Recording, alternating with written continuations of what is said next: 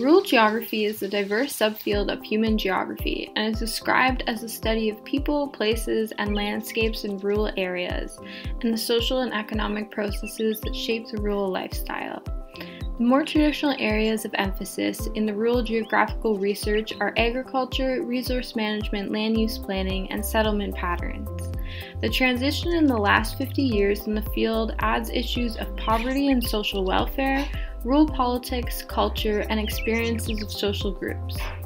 In our project, we focus on the rural landscape and the socioeconomic implications of land use change in agriculture, natural resource extraction, and industrialization in rural Canada.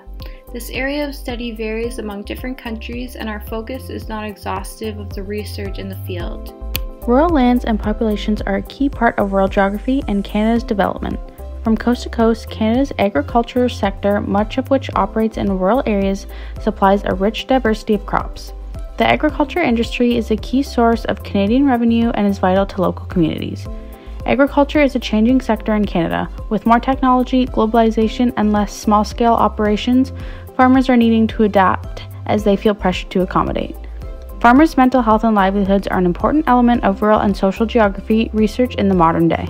Farmland makes up about half of the land area of the Greater Golden Horseshoe, Canada's most populated and fastest growing region. The Greenbelt Plan protects farmland within countryside areas in Ontario's Greater Golden Horseshoe from any sort of development, ensuring the future of farming in this region. Researchers have found the importance of not only the biophysical environment in rural areas of the Greater Golden Horseshoe, but also that the Greenbelt Plan protects farmers' livelihoods and Ontarians' health. Outside the Greenbelt and in other rural areas in Canada, preserving farmland is less certain.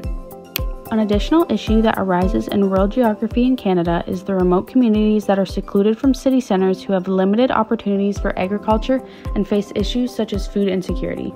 These remote communities' economies are often based on resource extraction. Van Wagner, a professor at York University whose research is in the field of natural resource management, describes working rural landscapes as buffer zones between industrial landscapes and protected environments. An abundance of research exists on the stressors resource-dependent communities have faced, such as job loss and economic crashes since the economy restructured away from large resource extraction operations. Options such as diversifying resource-dependent economies to include things like tourism are present in the literature. When talking about rural development and land use in rural geography, it's crucial to include impacts of land rights holders. Indigenous communities' perspectives and insights are integral to rural land use change that prioritizes environmental stewardship and sustainability.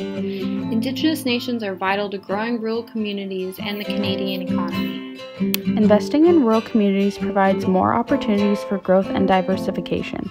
Rural communities are essential to Canada's prosperity and the Canadian experience. Rural geography is the study of rural people, lifestyles, and the physical rural environment. These rural areas are what thousands of people call home.